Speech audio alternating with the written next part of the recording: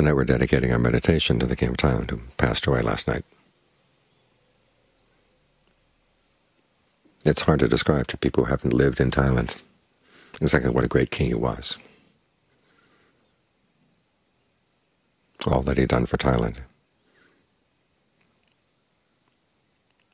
When he first became king, he didn't have any power. The kingship was just at that point, was kind of an empty position. And he turned it into something really good. He saw all the different ways that in his position he could create goodness for Thailand, finding ways to help people who were poor, encouraging the practice of the religion, trying to ensure that Thais would have water to use and water to drink. Even the rain out of the sky, he had an artificial rain program that became a standard for the rest of the world. And all the various royal projects to help people in all walks of life. It's hard to imagine one person doing all that he did, but he did.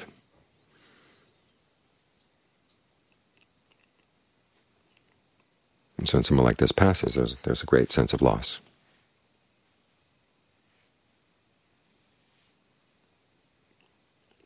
But there's also a sense that of inspiration. He showed what a human being can do. Very few people with his potential for power and influence use their power and influence so well. Those of us who don't have much power or influence in the world, we can think about, well, if we had that kind of power and influence, we'd want to do good in this way and do good in that way. But when people get in that position, all too often they're tempted to go off in other directions. So it's inspiring to see someone who wasn't waylaid, who actually gave his life for his country.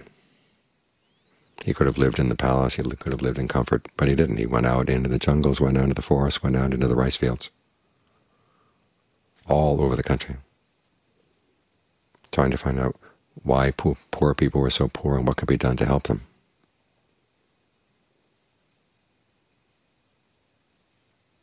He instituted lots of projects that the government at the time had no idea of how to do, and he was able to do it.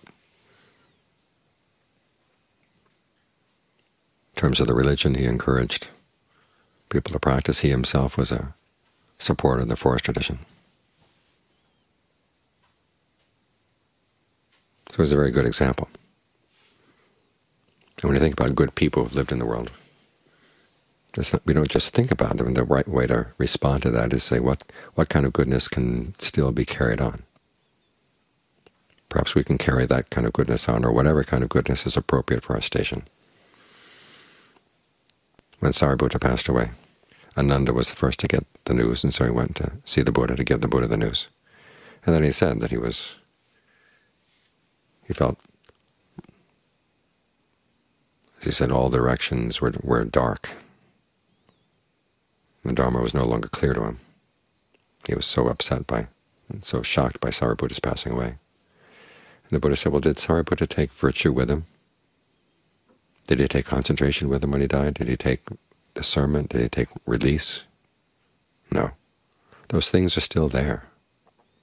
You have the opportunity to build them. You have the opportunity to develop them.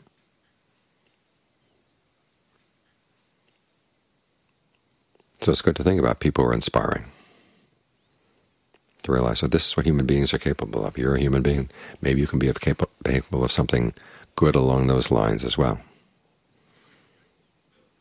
And this is how the goodness of the people in the past who provided us with the opportunities that we have gets carried on.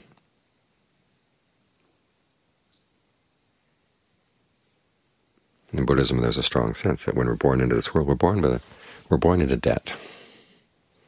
There's so many people we owe things to. The fact that we have language, the fact that we have all the conveniences, with all the opportunity to practice what's good, to practice the Dharma, we owe this to people who've come before us. And the way to repay the debt is to make sure that that goodness doesn't die with us, that we find ways of carrying it on. So we're meditating right here, right now. We've got the opportunity to develop some goodness in our mind. You think about the Buddha, you think of all the ajahns, all the people who've passed this teaching down to us. They didn't let it stop with them. They made sure that there was something left, there was something carried on, something conveyed to the next generation. This has been going on for many, many generations now. And so here we are, recipients of their goodness, which means we're in debt to them. And the way to repay the debt is to pass the goodness along. The best way to pass it along is not just simply to tell other people about it, but actually to practice it. So it's not just words, but it's the presence of a good person, the example of a good person for other people to see.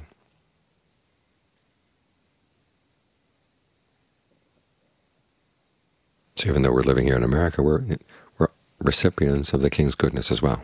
The support they gave from the forest tradition enabled Metta to get started.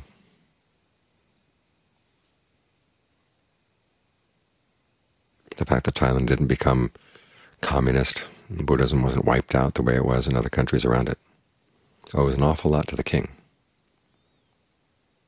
So here we are. We're sitting here in a large piece of his goodness right now. He was the person who kept the country together, that enabled the ajahns to continue practicing, and all the other people wanted to practice, to continue practicing, enabled those from outside the country to come and practice, and to bring the Dharma back. So we're in the King's debt.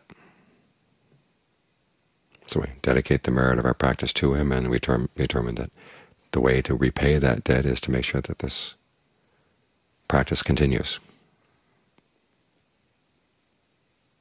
As we bring our minds into concentration, as we try to develop discernment and overcome our defilements.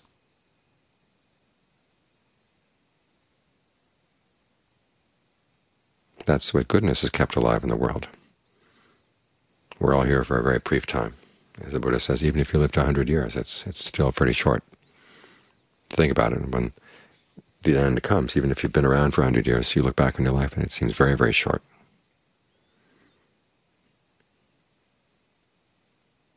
So try to be heedful. You've got the opportunity now.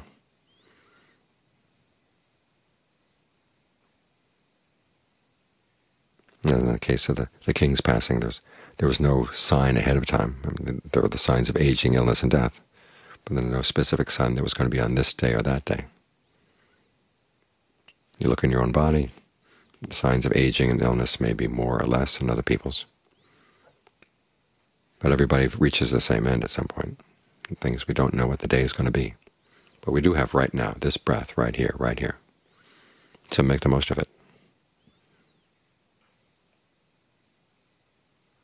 This is how goodness is kept alive in the world. Through our heedfulness and our sense of gratitude to those who went before.